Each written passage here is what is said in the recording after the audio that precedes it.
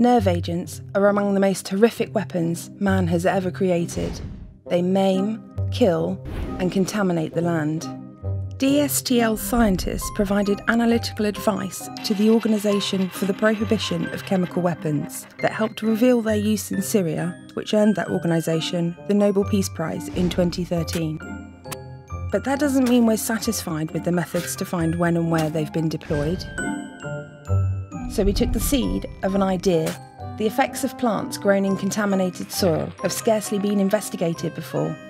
The mustard plant has a handy knack of growing in many soils and climates.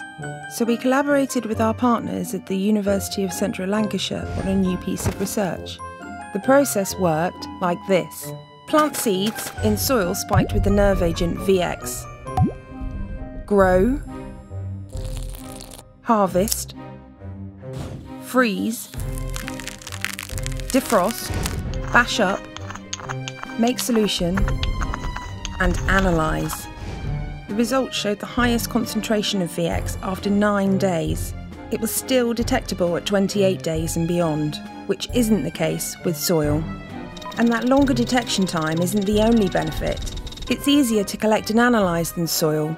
We've developed extraction and analytical techniques to share with scientists worldwide.